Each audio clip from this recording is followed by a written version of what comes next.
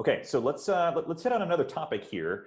This is something that you created a video about recently, and something that I think that we've had a discussion about on previous live streams that we've done, which is Tesla licensing out their battery and drivetrain to other automakers. I'm curious to get your sort of hot take on that.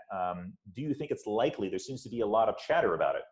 Yeah, the hot take I think is me reading in between the lines on the conference call and there being a 30-second silence after Adam Jonas's fill-in asked them if they would be willing to do this, and then they basically said yes, we'd be willing to do this.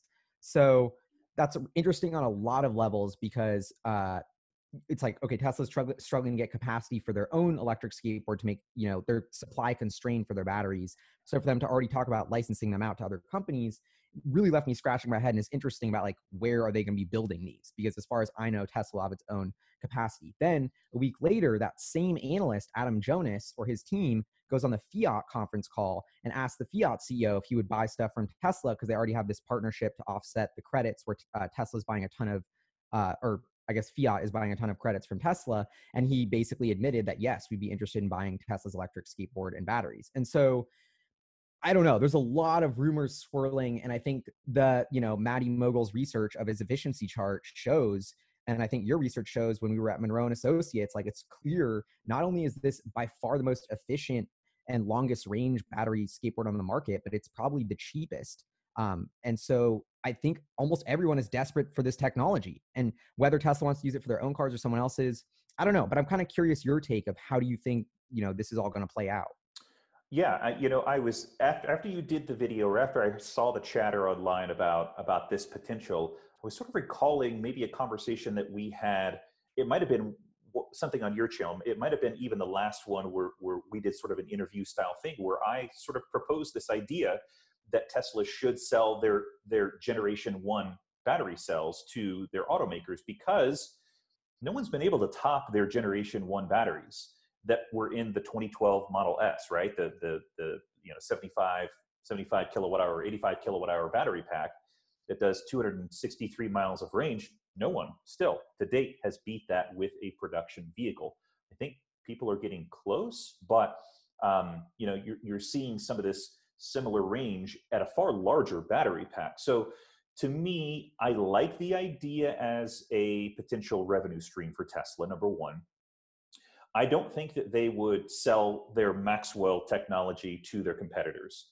I think that would give away too much of a competitive advantage. However, Generation 1 or maybe Generation 2 batteries that are being produced by Panasonic, to me, that makes a lot of sense. I think that Tesla does have some secret sauce in there that does make it, as you said, not only more energy dense, but just less expensive overall to produce the battery cells.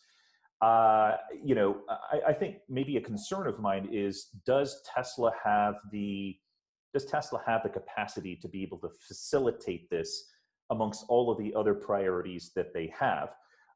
Right now, they've got one place, I guess technically one and a half places that they're making their batteries, right? They've got Sparks, Nevada at Gigafactory 1. My understanding is that they're making the 18650s in Japan, the ones that they're putting into the Model S and X. That may go away at some point very soon, but that's just speculation.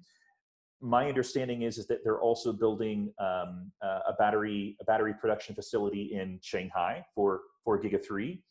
And then it appears like the model moving forward is going to be, at every Gigafactory is also going to be battery cell production. So I could see them addressing that issue of, do they have the capacity, by making sure that each one of these gigafactories on these various continents does have the ability to produce battery cells, which then they can resell to any automotive maker. So I do like that.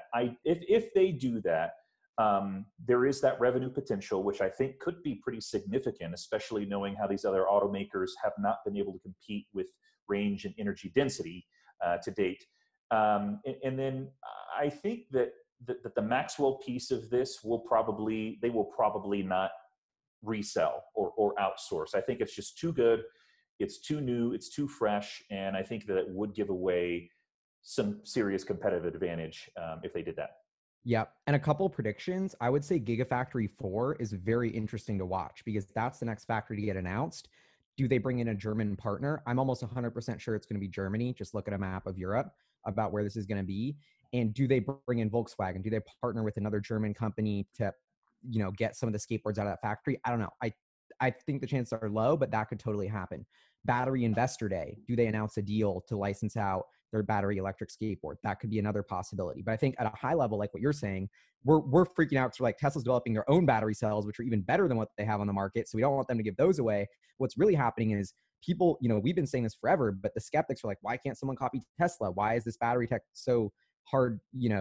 Can't everybody else do it essentially? And now we're realizing like, no, they can't. This was going to be, if this actually happens, the amount of validation this goes to for Tesla of Volkswagen or Fiat Chrysler saying we have to buy all our electric skateboards from you guys. I mean, this is as big as it gets in terms of validating the tech and Tesla's lead.